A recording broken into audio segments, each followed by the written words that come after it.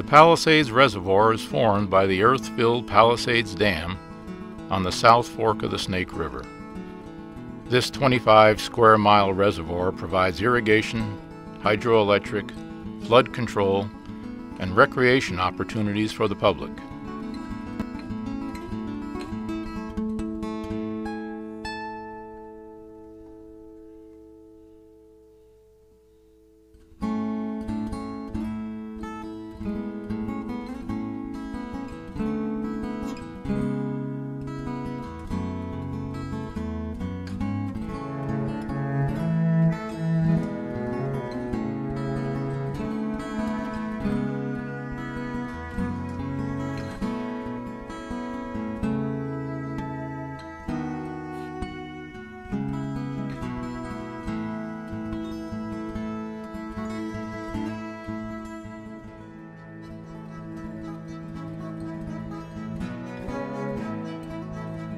This 3D fly-through in Swan Valley, just downstream of Palisades, was made with LiDAR data. LiDAR allows us to see the fine topographic details along the river, including the banks and the islands and bars in the river. The bumps in the bars are gravel or short vegetation, while the tall spikes along the river banks are shrubs and other vegetation. One can also see how steep the west side of the river is compared to the east side. The steepness of the left side is dominated by bedrock. When aerial imagery is laid on top of the LiDAR data, one can see the distribution of sand and gravel versus the vegetation on the bars. From the LiDAR data, we can learn about the potential for erosion of the riverbanks over time, or how the elevation gradient of the river is changing, or how vegetation shades the river for aquatic habitat and stream temperature. These observations are important to maintain pristine water quality and habitat in and along the Snake River.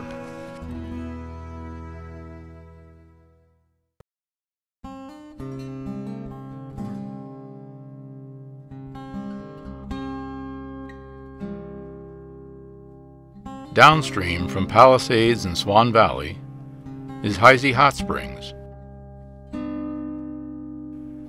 Overlooking the South Fork of the Snake River, Heisey has been a popular hot springs resort since 1898.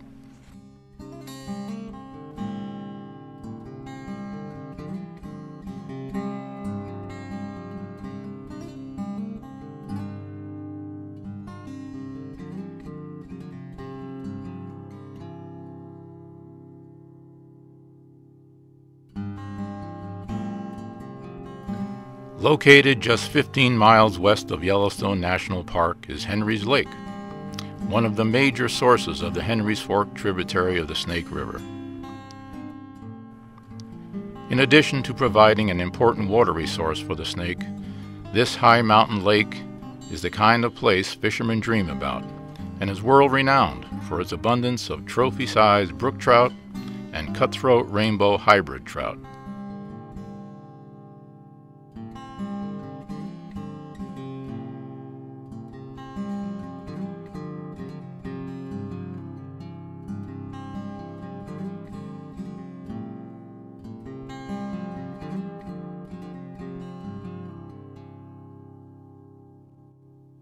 Big Springs is the second major source of the Henry's Fork, tributary to the Snake River.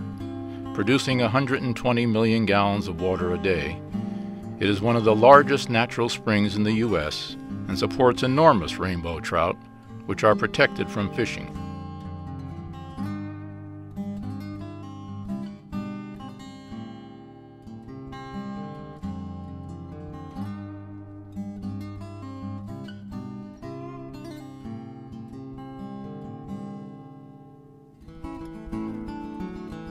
Upper and Lower Mesa Falls, located on the Henry's Fork of the Snake, are two of the last undisturbed waterfalls in the West, plunging 114 feet and 85 feet respectively.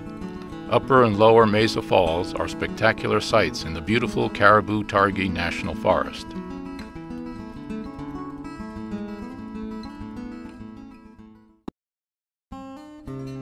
Also of interest just downstream of Heisey Hot Springs are the Manan Buttes, two of the world's largest tuff cones. Rising nearly 800 feet above the surrounding plain, the Manan Buttes are remnants of the only volcanic eruptions within the continental United States to have occurred in fresh water.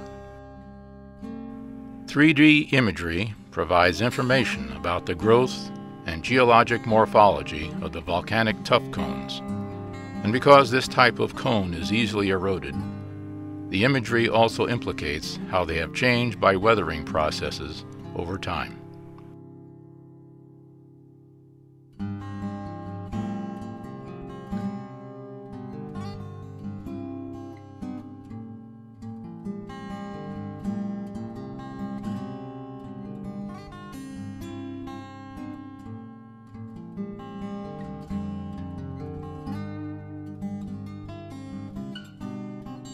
The focal point of Idaho Falls is the waterfalls, produced by a diversion dam that provides hydroelectric power.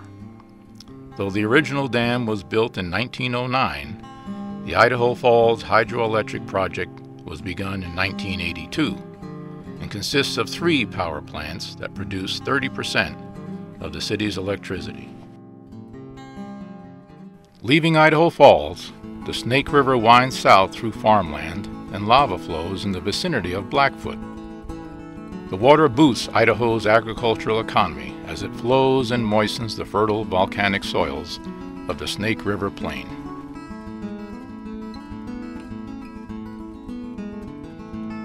Just west of Pocatello is the American Falls Reservoir. At 56,000 acres, it is the largest reservoir on the Snake River system. Though the reservoir was designed primarily as a water storage site for irrigation, it also provides hydroelectric, flood control, and recreational opportunities to its users.